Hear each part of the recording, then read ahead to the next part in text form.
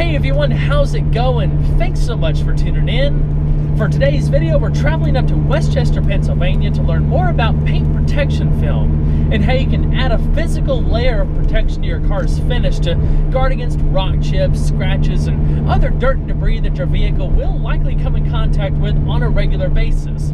I've been doing some research on paint protection for quite some time now because towards the end of last summer, I bought this Viper. It was a pretty big investment for me. It was my dream car. I absolutely love this thing, and I've driven it a bunch, but I want to drive it a lot more and take it on some more road trips. And same thing with my wife. She just bought a Challenger, so we have two vehicles we really want to get protected. In my research, I stumbled upon this company called XPEL, and they offer paint protection solutions for pretty much every make and model that's out there, but what really caught my eye was their Ultimate film. It's a really high quality film that's practically invisible once it's on the car, but it actually has self-healing properties. So if it ever gets a blemish or a little scratch or something like that, all you have to do is apply a little bit of heat to it and it basically vanishes as if it wasn't there in the first place. It's the wildest thing to see in person. At the end of the day, it's all about protecting your investment. And XPEL warrants the film for 10 years, which is really cool too. That being said, I decided to wrap the Viper 100% in XPEL Ultimate. It's gonna be really cool seeing it all done. Front to back, top to bottom. I'm gonna do the front end of Crystal's Challenger and some of the high traffic areas, but my main goals with this video is to basically explain what paint protection is and the different options that are out there to basically suit different budgets or driving styles, and of course highlight the installation process because I've seen several videos online, but I've never seen it in person, and it looks like a fascinating process. We're heading up to the RDS Automotive Group in Westchester. They're going to be doing the installation. More information about their services and different packages that are offered can be found in the description box below. So I guess without further ado, let's go ahead and get started.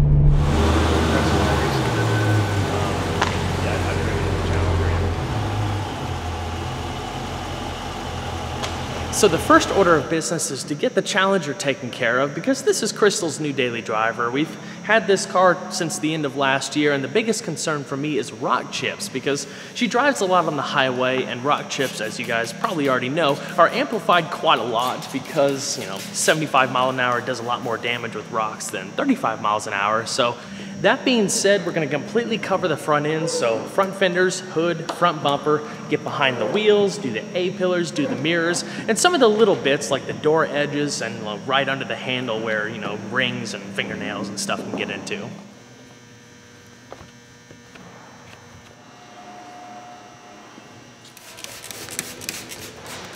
So depending on what your car is going to be used for, whether a daily driver or a track car or a little bit in between, that's the cool thing about XPEL because it's very flexible. As long as you have a smooth painted surface, you can put the film pretty much anywhere. Now RDS offers a lot of different packages that are tailored to your driving style, so you can make sure to get the protection you need without going over budget. Now one of the simpler things you can do is a partial front end wrap, which includes the front bumper and maybe like halfway up the hood and fenders and stuff. Again, the Challenger is getting a full frontal and more of like a race type kit, which actually covers the rocker panels and the A-pillars, so when you're driving fast on a track, which I doubt this is ever going to see the track, but it's just extra protection regardless. When stuff is thrown up, again, it'll be protected here, but you still have areas exposed here, and of course getting stuff spun out by the wider tires with the SRT and stuff, so it'll definitely help. Of course, you can go completely all out and get the entire car wrapped. And that's what I'm going to be doing with the Viper, and it basically creates like an impenetrable barrier from chips and scratches and swirls and bird droppings and debris and all of that type of stuff that your car would experience on a daily basis because, that car was a pretty sizable investment, and I love driving it, I love getting it out on the country roads and stuff, but I want to feel a little bit more comfortable behind the wheel that if somebody cuts out in front of me, I don't have to worry about them throwing a rock right into that carbon fiber hood. So I'm looking forward to seeing that one done.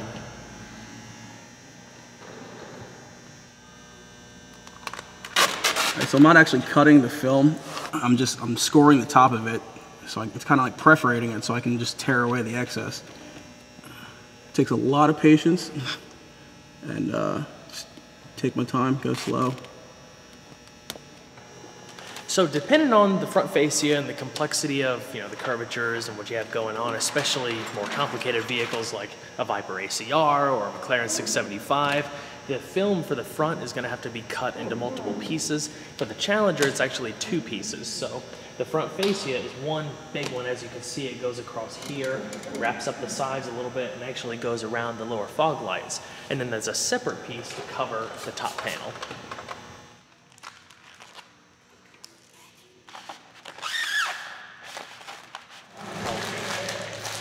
I'm not gonna make it.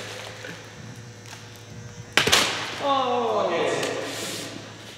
Okay, so the bumper is about to be done, and I just wanted to clarify I was wrong. This bumper is actually 3 pieces. So there's one up here that's joined at the edge, a big one across the middle that goes around the fog lights, and that little strip they're working on right down there beneath the intake.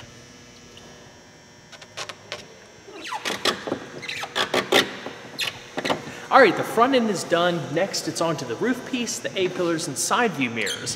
While they're working on that, I wanted to touch on some of the high impact areas, such as underneath the door handle here and the door edge guards. So in a lot of auto parts stores, you can buy edge guards. They're either clear, chrome, or black, and they fit to the edge and they look kind of bulky and mess up the car's lines. XPEL actually has a door edge guard kit that's, perfectly cut and everything like that you just run it along the edge and press it down with your hands. You don't have to put any solution or anything like that, but it creates a nice clean surface. You can't tell that it's on there, and if your door bumps into a wall or, goodness forbid, another car, you don't have to worry about chipping paint. Alright, the Challenger's all done. Took about 6 hours or so, and it looks absolutely fantastic, so I guess the only thing left to do is to pull it outside and check it out in the sun.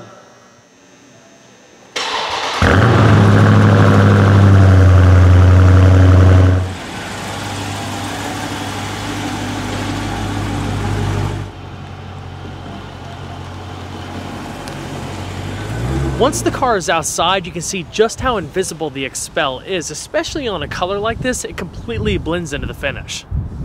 The film also has a top layer of clear coat, so it has the same luster that the factory finish does, so when you're looking at the car, even if you don't do a full wrap like this one, you don't notice a difference between the panels. There's no additional like orange peel texture or anything like that, so it looks just like it did from the factory, if not maybe a little bit better. So now that the Challenger is done, we're in the process of getting the Viper prepped for the paint protection, but we actually have to do an extra step because the dealership I bought this from was super generous and actually put 2 layers of ceramic coating on it, which, if you're not familiar with it, it's almost like a glass coating for your car. It provides an extra layer of protection and gives it a really deep gloss. It's absolutely beautiful, but you can't put the XPEL on top of it because you need to actually apply it to the bare paint surface, otherwise you can risk it peeling off or bubbling up over time. So the folks at RDS were generous enough to offer to remove the ceramic coating, so we're going to get it all properly done.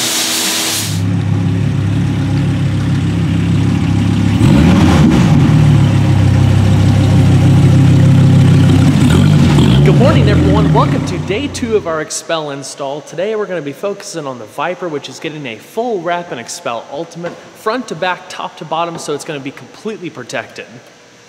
Before applying the film, there's always some preparatory work that needs to be done. Like I said, we had to strip the ceramic coating that was already on the car to begin with to make sure there's a nice clean surface for the XPEL to actually bond to.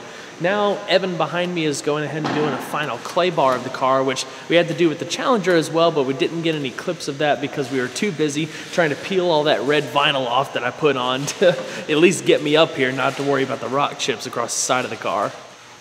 So the Viper install is going to be a lot more intricate than the Challenger because obviously there's more pieces, but there's a lot of scoops and crevices and curves and all of that cool stuff. But what's really cool about what XPEL does is that they'll actually go around and measure all of these sections and load the templates into this design access program. So not every vehicle is going to have a full kit available. It just depends on the make and model. That's where some custom solutions can come into play, and we've already seen that numerous times with the folks here at RDS. If needed, they can pretty much custom do a whole car.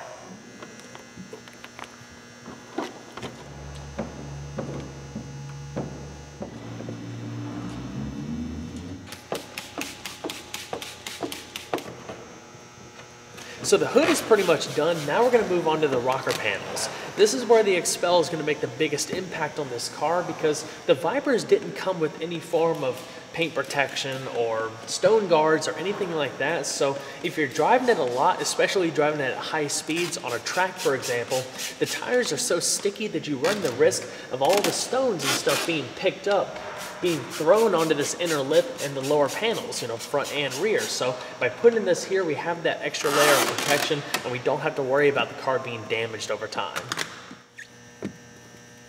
So the front bumper is another template that's provided by XPEL, and as you can see, it's all precisely cut to go around all the reflectors. There's actually a separate piece right here that's connected up front, but it's separated so it actually goes inside that front air duct.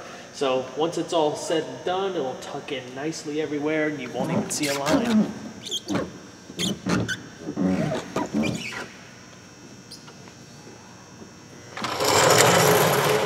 All right, everyone, that's the end of day 2. We have one more day ahead of us. The only thing left on the agenda is the roof, the trunk lid, the rear applique, the bumper, all that good stuff. But it was a long and tedious day. Everything's looking really nice. The only thing left to do after that is to let it cure for a bit and we should be good to go.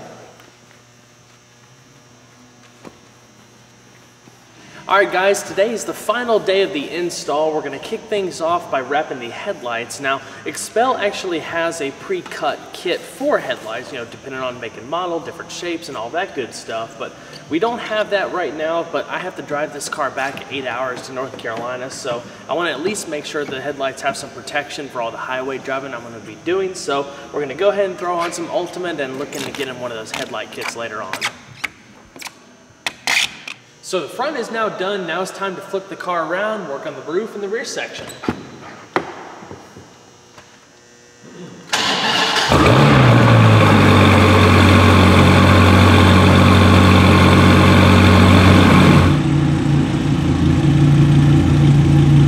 So when it comes to thorough car detailing, one thing that you always want to make sure to do is clean behind the license plate. Same goes if you're going to do XPEL to the extent that we're doing on the Viper. It's good to make sure to do that behind the license plate because of this right here. As you can see, there's a lot of scratches on this black applique, primarily where the license plate was. It's basically a perfect outline. You know, dirt gets back there, stuff moves around and vibrates, it just kind of gets all scratched up in there, but you put the XPEL on underneath the license plate, you know, definitely beneficial if it's a brand new car and you don't have to worry about all of this kind of stuff. Now, the XPEL will partially cover all this and it will definitely prevent it from happening later on, but buff it a little bit and stuff, smooth it out, and it should look just fine. So Evan's currently working on the rear applique, but in the middle section right here, you see there's a lot of tension with the XPEL to either side. So you have this pretty cool machine that I was kind of curious about. So it actually uses vapor, and you're going to soften it a little bit? Yeah, I'm just going to relax the film a little bit, just so when I go to squeegee, it'll just stay a little bit looser for me.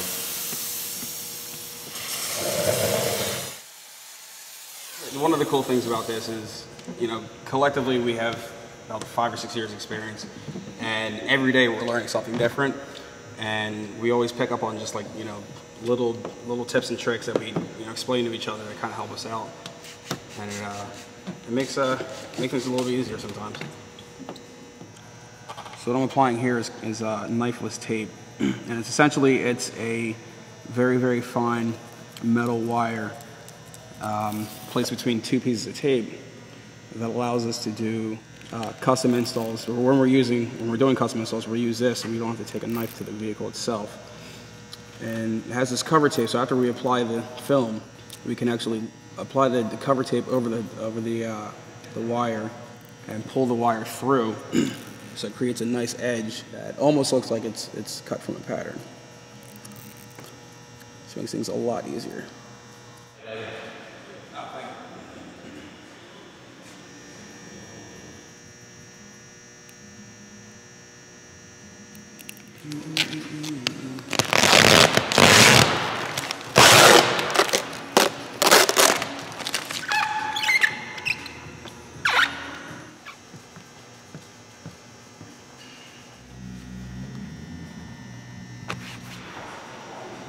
We're in the home stretch. Now that the roof is done, it's time for the final wipe down and finishing up some of the small details to make sure everything is absolutely flawless.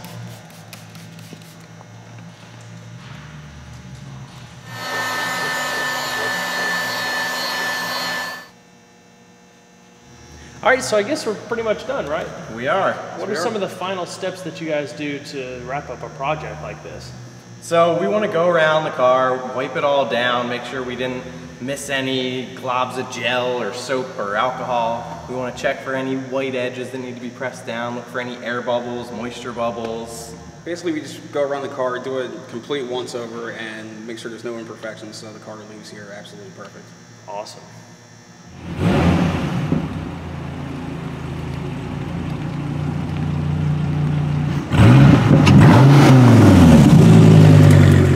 So that pretty much wraps it up for today's video. Both cars turned out absolutely fantastic. The guys here at RDS really did an amazing job.